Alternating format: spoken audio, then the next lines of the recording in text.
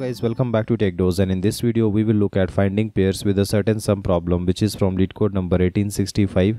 A good problem to solve is two-sum problem. After having solved this, let's now look at the problem statement. Here you are given two integer arrays nums1 and nums2. You are tasked to implement a data structure that supports the queries of two types.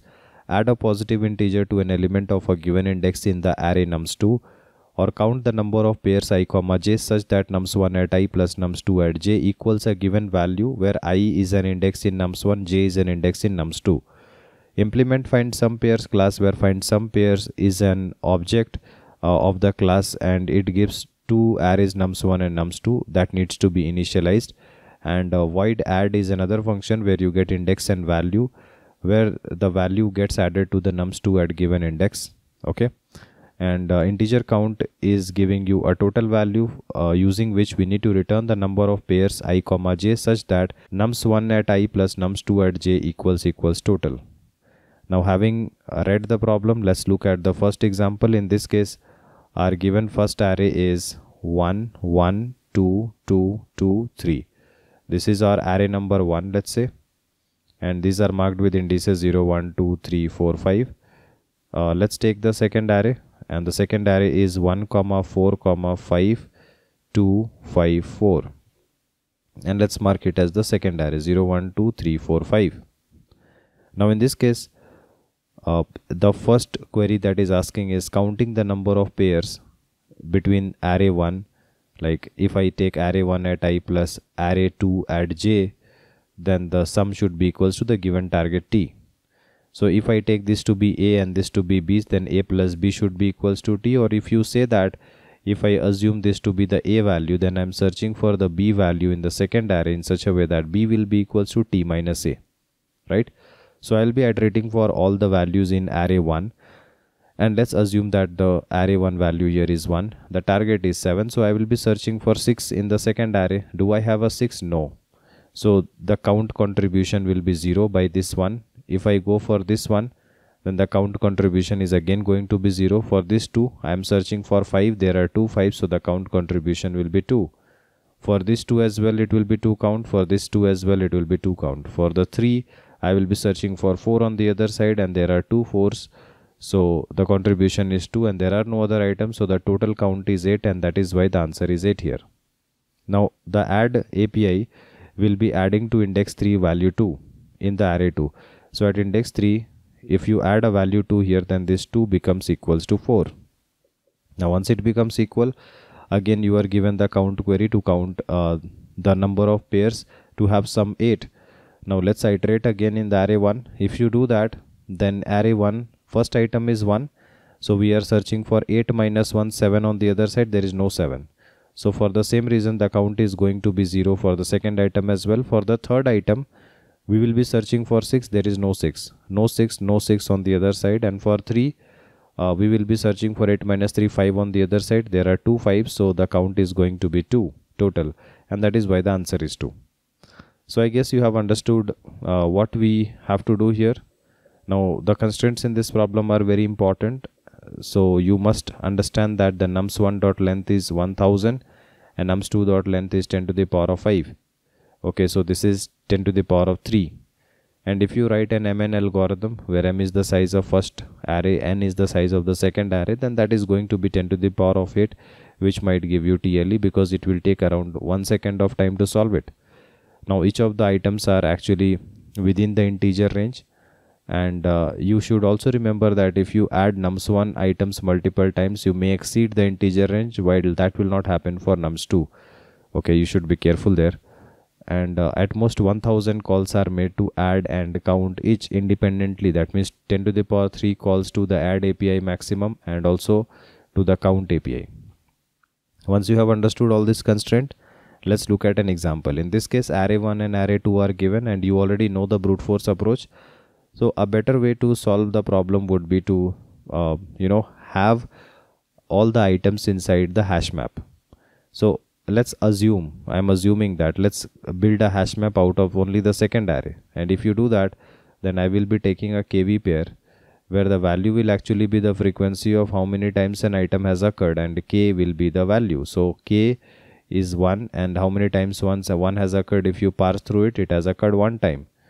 4, if you parse through it, 4 will be occurring 1 time, then you go to 5, 5 occurring 1 time, then you go to 2 is occurring 1 time, again you see a 5, so 5 will be occurring 2 time, again you go to 4 and 4 will be occurring 2 time. So this will be the updated hash map once you build it. So let's keep it. Now once you have built the hash map, then after this you have to go through each of the item in array 1, and let's assume it to be a value or the I value. So here you are looking at 3. Now once you look at 3, you know that the 2 sum a plus b has to be equals to target, and if you have already assumed the value of a, in the other array you want to count how many b's are present in such a way that b equals to t minus a. So what is the target here? Let's assume that we are doing count on 7. So the target is equals to 7. The a value is 3. So the b value equals to t minus a, which is 4. So I'm counting the frequency of 4, which is 2 times. So I can take a counter equals to 0 and add 2 to it. Okay, and we are done. We will be moving on to the next item 1. And if the a value is 1 now, then the target will be switching to 7 minus 1, that is 6. There is no 6, so it will not contribute anything. Same goes for 2. If the a value is 2, then the target will be switching to 7 minus 2, that is 5. And how many 5s are there? 2 5s. So 2 will be added and the count becomes 4. Similarly for this 2, another 2 will be added, count will become 6. For this 1, the target will be 7 minus 1, that is 6, and 6 is not present, so the final count is going to be 6, right? Where if you add 2 items, the sum would have been equals to 7. So the count is equals to 6. Now if you look at the next API, which is add, then at index 3 we need to add the value 2. So if you go to index 3, I will not be directly updating it, but if I update the value, then the frequency of 2 will be decreasing. So go to this 2 and decrease its frequency. Okay, it becomes 0. And then you will be adding the value 2 to it, and this becomes 4. And then you go to 4 and increment its frequency to 3. Increment it by 1, right? And now if the count is coming on 8, then we have to again parse it and solve it. If the count is coming on 8, then if the a value is 3 here, then you will be searching for 8 minus 3, that is 5. How many 5s are present? 2 5s are present, so add 2 to it. Again you go to 1. How many 7s are present? 8 minus 1, 7. No 7 is present. How many 6 are present? 8 minus 2. There is no 6. There is no 6 and there is no 7. So the final count is 2, where if you add one item from array 1, one item from array 2, then it should be equals to 8. So we have solved both the APIs. In this case, the add API is order of 1 because lookup in the hash map is order of 1. And if you think about the count, then you have to be careful that you should take the larger array inside the hash map. Larger array inside the hash map. In this case, the first size is, let's say, m, the second size is n. Then the array 1 size is maximum 10 to the power of 3 and array 2 size is 10 to the power of 5. So each of the count API call will be taking order of m time, because for each count, like let's say for counting 7, we have to iterate through an entire array and we have to assume the a value each time you want to calculate b, isn't it? So we were assuming the a value one after another and then trying to find out t minus a's frequency by looking at the hash map in O1 time. So each of the count will be working in order of m time, and you know how many counts will be there? 10 to the power 3 count calls. So on runtime you will get 10 to the power 3 times 10 to the power 3, which is 10 to the power 6 as the actual time to run all the count APIs. And for the add API, you have 10 to the power 3 calls and each of them is taking order of 1. So multiply it by 1 and this will take 10 to the power 3. So if you add the runtime, it will become 10 to the power 6 plus 10 to the power 3, which you can assume it to be 10 to the power 6, well within your range of 10 to the power 8. So this will pass within 1 second, right? So you should make sure that you do not add the first array in the map. If you add the first array in the map, then you will be iterating for all the items in the array 2, and that is already of the size 10 to the power 5. And if you have 10 to the power 3 count calls, that will make it 10 to the power 8 and this will give you TLE. Okay. So add always the larger array into the hash map.